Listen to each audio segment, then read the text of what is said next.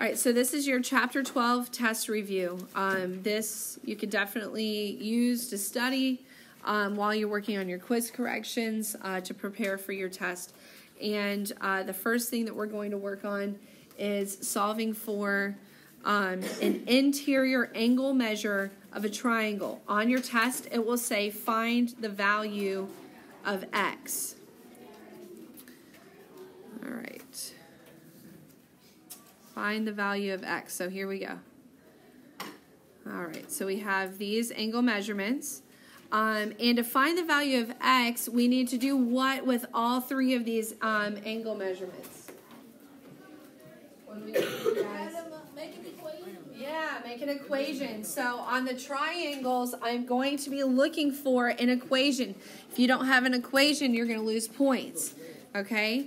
So we have x plus 38 plus 98 equals what?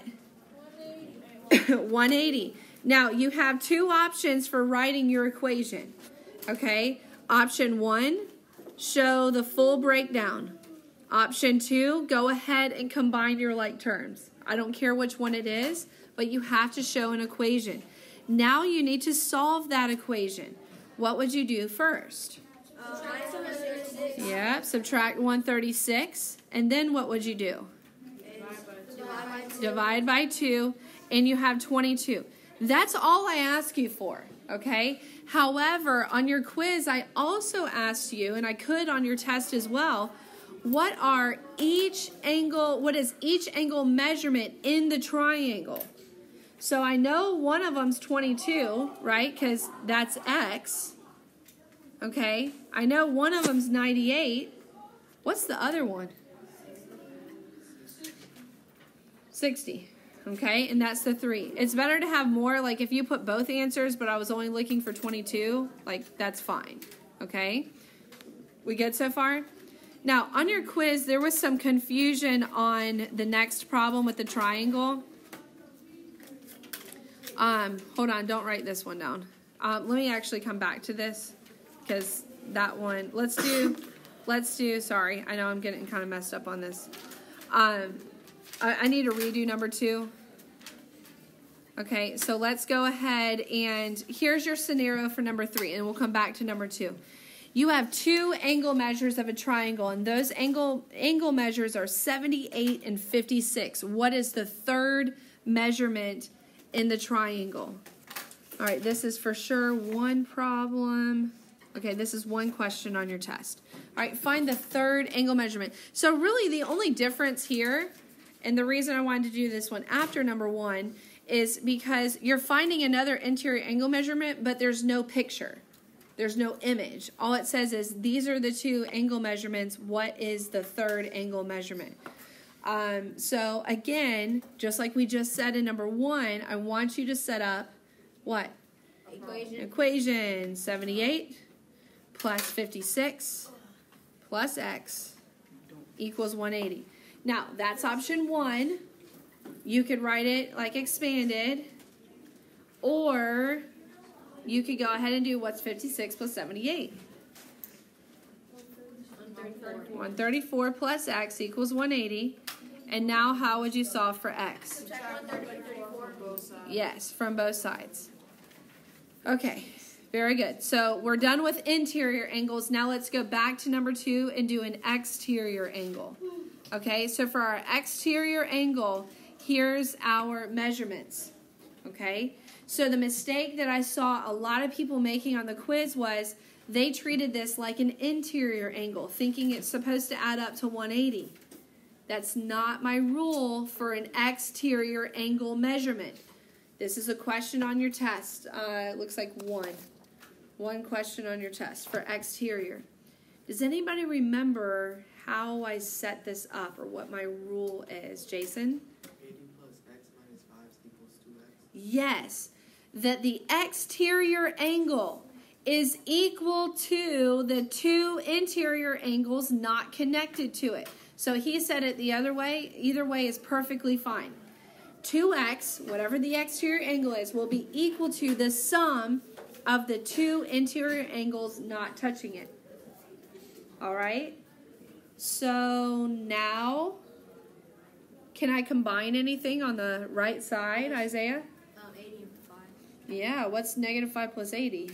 75. 2x equals x plus 75. Can anybody raise your hand and tell me, what in the world am I going to do about having an x on both sides of the equation? I need to get them on the same side of the equation. How do I do it, Morgan? You subtract the x on the right side of the equation for the x on the left. Yes, I have to move it. And guys, we don't want a negative x.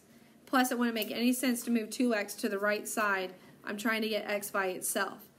Subtract x from both sides, x equals 75. This is not your answer. All right, so Miles thinks I got to come back here. Do you agree? Yes. What's 2 times 75? 150. Okay? Now, that's all you have to do on your test. Even though there's another unknown in here that you could solve for, you don't have to. You could, but you don't have to. All right? So, we're starting off with all these angle measurements of triangles. How are we doing so far? Okay, doing okay? All right, before I go any further, I want to talk about the first section of your test. We talked about it at the beginning of class, but it's not on the YouTube video, so I just want to make sure we get that in there. So I'm going to shift off the screen here for a second. Do you guys remember at the beginning of class us talking about the parallel lines? Let's say they go this way. Okay. What do we call a line that intersects 2 parallel lines like that one just did? We call it a transversal. And when that happens, it creates like this domino effect of angles. So 1, 2, 3. I've got an 80-degree angle. I've got 5, 6, 7, and 8, okay? So the first 5 questions on your test, guys, all right? So first 5 questions deal with this, and then we get into triangles, which we just solved, all right? I'm going to say something like, describe the relationship between angles 2 and 7. Angles 2 and 7. Well, there are 5 angle relationships. Let's say them again. Supplementary, vertical, corresponding, alternate interior, and alternate exterior. So what do you think, Isaiah? Alternate exterior. Give me one pair of alternate interior. Gabe? Angle 3 and angle 6. 3 and 6. And here's why. Because they're inside the parallel lines and they're going on opposite sides of the transversal. Okay? So really, guys, the challenge is you just have to know how these angles work. What is a pair of corresponding angles? Just give me one. Raise your hand, Zach. 1 and 5. Does everybody agree that both of these angles are in the top left section of the intersecting points? Yes. So 1 and 5 is definitely one. Give me one pair of supplementary angles. Kennedy. 6 and 8, because they're next to each other, sharing a common point. Give me one pair of vertical angles. Kyle. 7 and 6, okay? So, based on all of that, I know that angle 1 is what measurement? Angle 1 is what? Is 80 because it is what to the given? Vertical. Angle 2 is what? 100 because why? It's supplementary to 1, okay? Angle 3 is 100 because it's vertical to 2. It's supplementary to 1.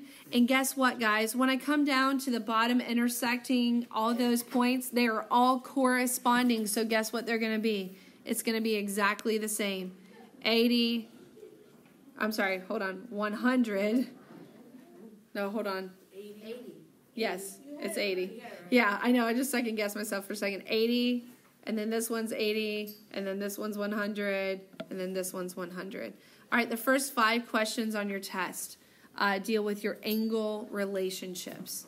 Okay, so I just wanted to make sure I reviewed that. Okay, so sorry about that. Okay, so we've got through that. We've got through triangles. We are now into, we're about a third of the way through the test. Okay, so let me just kind of get back to where we were. Okay, so we did numbers 2 and 3. Now we're going to find the interior angle measures of these two polygons. Now, on the first one, I know how many sides there are because it's just called a 28gon, okay? Obviously, that's not something we have memorized, so what would we use? Our formula. Now, on a hexagon, it's a different story. You have to know how many sides are in a hexagon. If you don't know that, it is impossible for you to get the right answer. All right, go ahead and find the sum of each of these polygon interior angle measurements. The sum. Go ahead and find it. All right, guys, so again, we're using our formula, S equals n minus 2 times 180. So, how many sides? 28 minus 2 times 180. You will not be deducted if you don't show me that. There's only one way to get to your answer, 4680, okay? So, just write the answer, 4680. What about a hexagon? 720. 6 minus 2 is 4. 4 times 180 is 720. Again, I don't mind if you don't show work because that's actually one you could have memorized. Hexagon is 720. Okay? Yeah, very good. Hex, just like 6. Very good.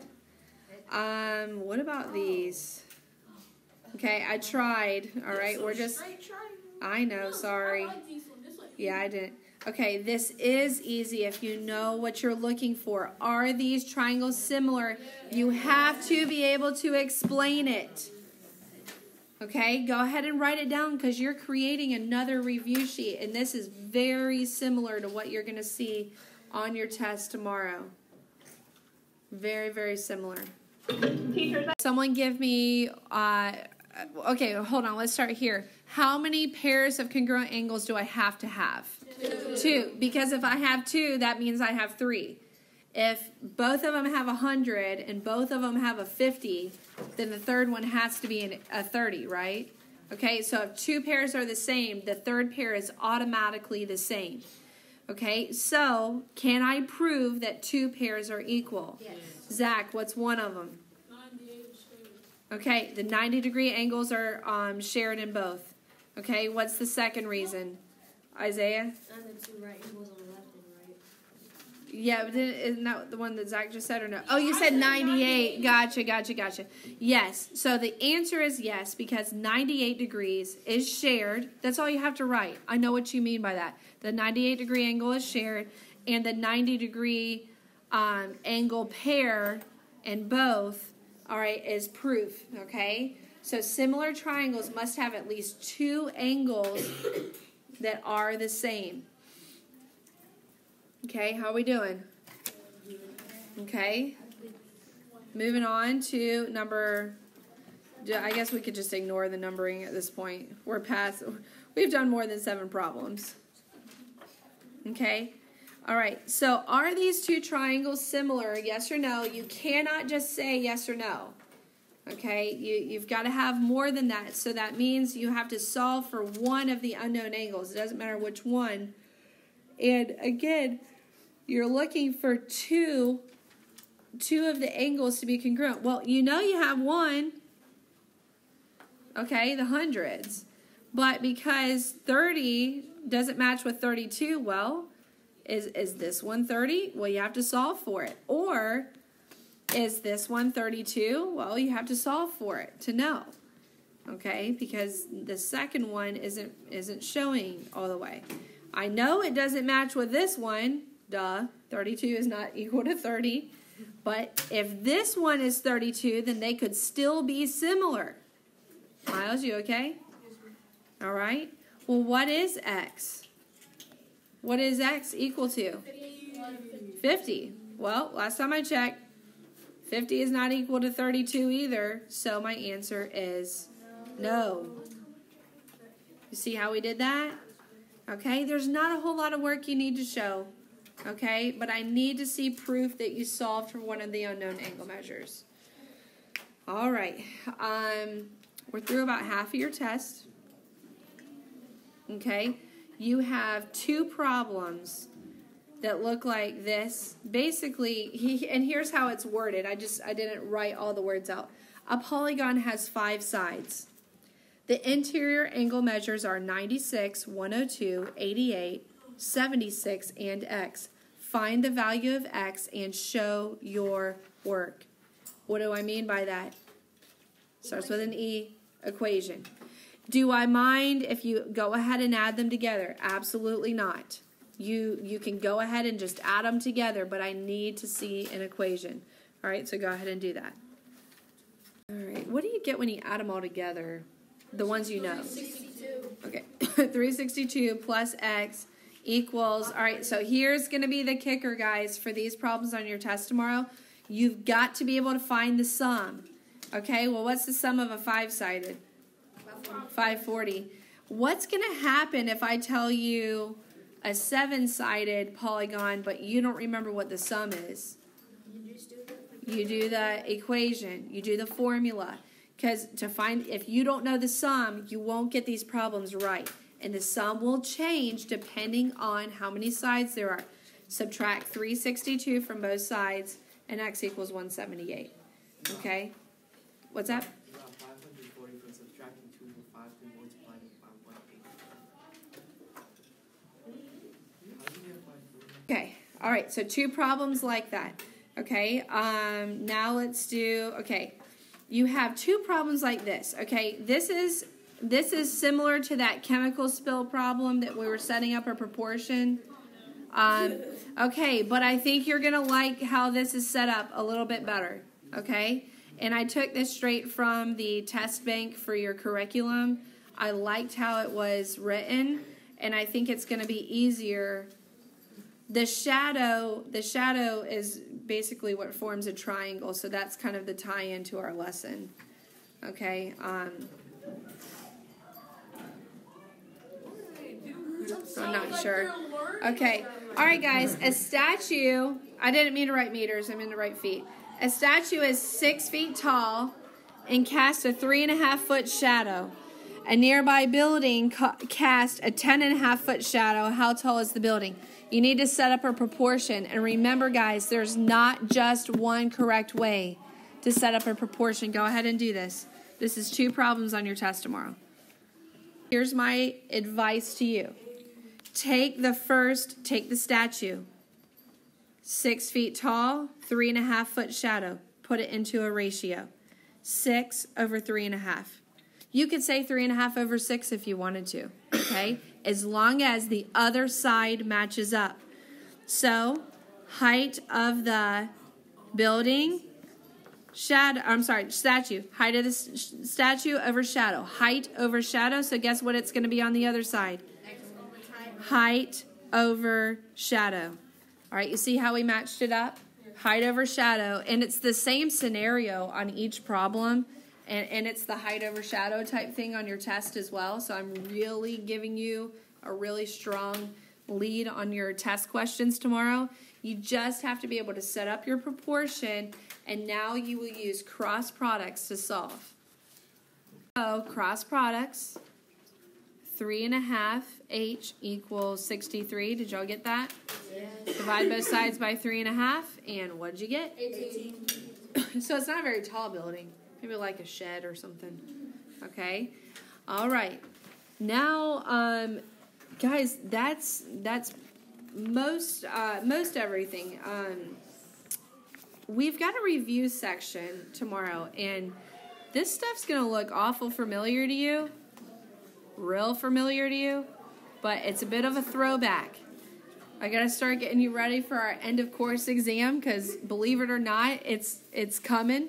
Okay, so we're just gonna bring in some of these. They're only 2 points apiece, okay, on your test tomorrow. So they're not very many points. You have opportunity for 2 bonus questions. So it basically, if you make mistakes in the review section, there's quite a bit of opportunity to make up those points. But we shouldn't, okay? All we have to do is simplify the expression here. Anybody see anything? Yes, it's... Anybody see anything? Anything that could maybe cancel out before I do any? The 3 6. Yeah. Wait, not the 3 6s. Negative 6x and positive 6x. So now, what's 6 minus 10? -4. All right, so there you go. There's one of your review questions. Okay? Here's another review question. All right, I want to see who can solve this. I'll give you a couple hints in a minute, but my guess is, you know, some of you might be able to just figure it out.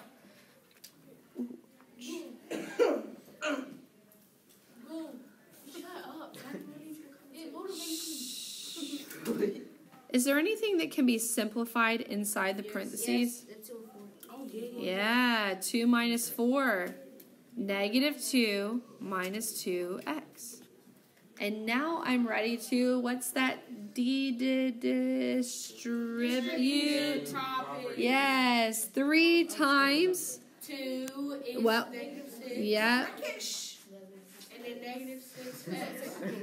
I got it. Okay, that's okay. Were y'all on the right track on that? Okay. All right, I got to get through the rest of it, guys. Number 12. What if I asked you to factor -7 out of -14x plus 49? Go ahead and factor it out. Okay, factor it out. Okay, so I know I'm pulling -7 out of the parentheses. How can I figure out what's going to be left inside the parentheses? Divide the original number by the number you pulled out.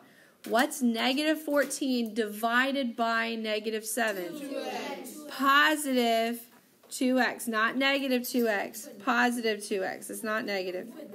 It's not negative. Hold on. I got to erase it. All right, positive 2x. And then what's 49 divided by -7? -7. Okay? And is it true -7 times 2x is -14x? Yes. So you can like backtrack it like that too and make sure you got it right. So this is your final answer here. Okay, how are we doing? All right. Whoops, hold on.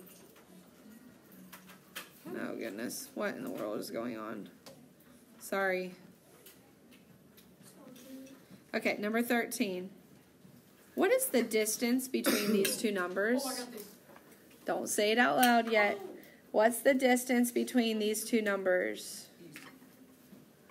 All right, calculators technically are allowed, but you don't need them. The distance between these two numbers is what? 18. All right. Now, the technical formula or the process would be to take the second number and subtract the first number, which happens to be negative, which changes it to a positive, and it's 18. If you know that it's 18 and you can figure it out just kind of by mentally adding it, that would be fine as well. All right. Next problem. Y'all want to take a sneak peek at your bonus? Yes. One of them? Yes. One of them. Solve the inequality and graph your solution. Solve the inequality and graph your solution. Okay, what do I do first? Wait. What do I do first? Add 6 to each side. Yep, add 6. 4x is greater than 36. What do I do to both sides? X is greater than 9. What 3 numbers belong on my number line? 8, 9, and 10. 8, 9, 10. That was supposed to be a 10 there. Hold on. All right. Open dot or closed? Open. Arrow going to the right. Okay. Guys, we're pretty well prepared for our test tomorrow. I mean, we've covered virtually everything that's going to be on your test. I would strongly encourage you to go back and watch this YouTube video. It's 25 minutes long. Maybe just play it while, just listen to it while you're doing your quiz corrections. You should be ready for your test tomorrow.